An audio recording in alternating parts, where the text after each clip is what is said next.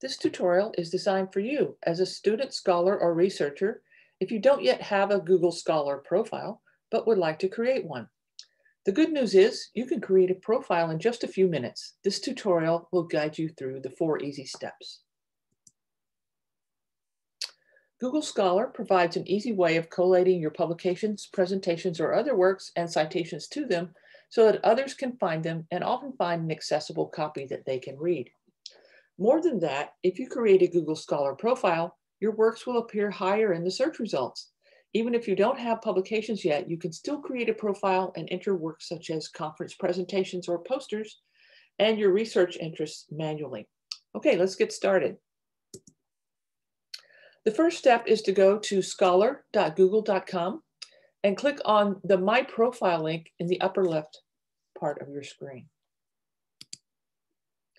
The next step is to add your information to the form that's provided.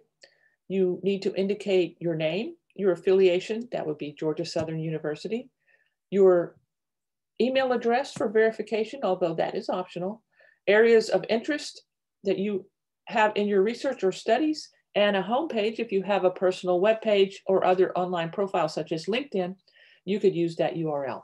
Then click Next.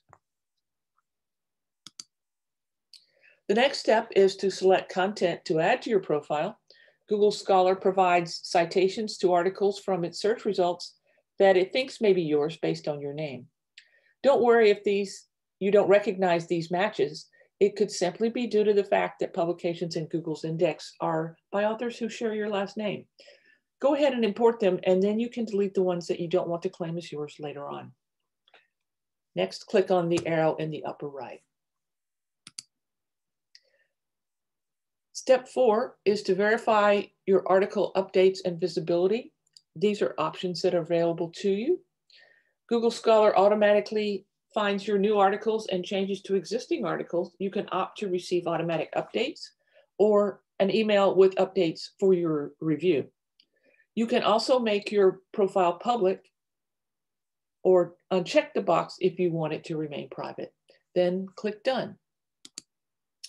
And that's it. Now you have a profile where you can deselect articles you don't want to claim as your own and enhance your profile in other ways. Here are just a few suggestions. Edit your profile by clicking the pencil tool next to your name. Here's our example student. You can add keywords and your personal website URL or online profile, such as LinkedIn. You can add a photo and an email address, but those are optional. Then you can add publications or presentations manually. Even if you don't have publications yet, that's okay. You can still add things like conference presentations and posters to your profile.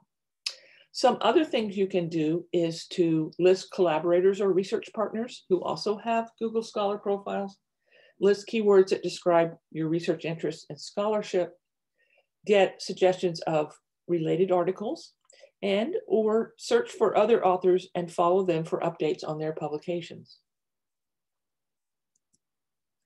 That completes this tutorial on creating a Google Scholar profile.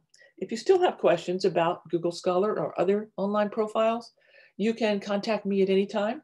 Here's my contact information. I am the Scholarly Communications Librarian for the Georgia Southern University Libraries.